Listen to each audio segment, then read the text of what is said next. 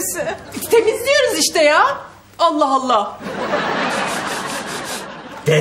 Deve. Hem pasaklısın hem de çirkinsin. Sen bıyıklısın ve kıllısın diye beni kıskanıyorsun abla, itiraf et. Bir defa ben üniversite mezunuyum. Açık öğretim bitirdim. İyi bir ailenin kızıyım.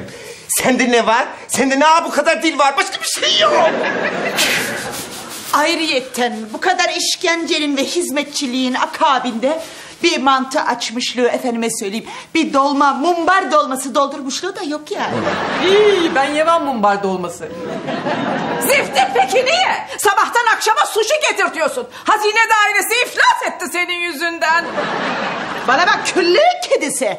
Daha benim elbiselerim ütülenecek. Bırak ben ütülerim kız.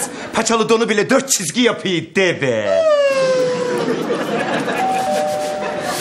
Kapıya bak kül kedisi. Kesin kapıcıdır, yine beni gözleriyle yiyecek.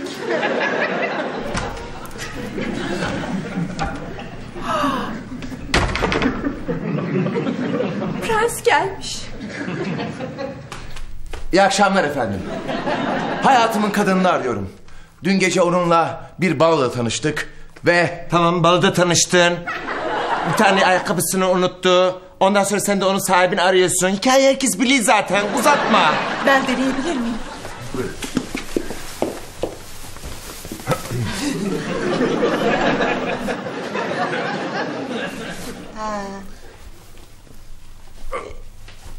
Olmadı. Kısmet. Ne yapalım, ne yazıldıysa o. Oh. Tabii olur bebeğim.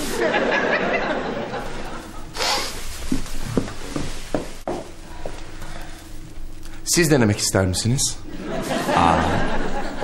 Denemek isterdim ama sizi gözüm tutmadı. Elektrik hissetmiyorum. Önce kafaların uyuşması lazım. Kusura bakma.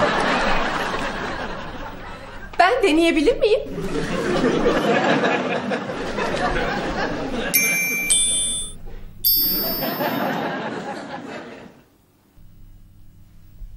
Buyurun.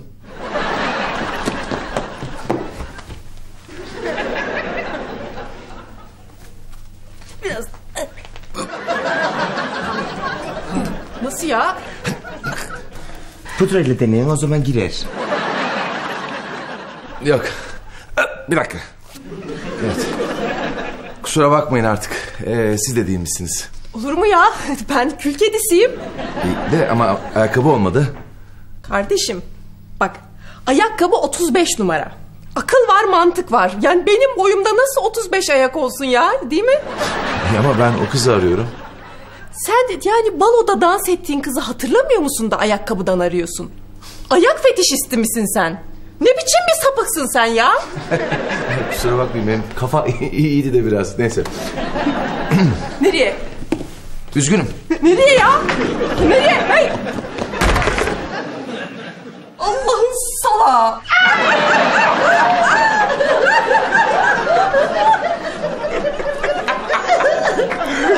Pislik. Kabul et.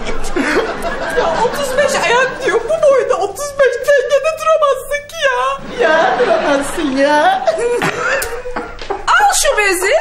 Yerleri silmeye devam et kül kedisi.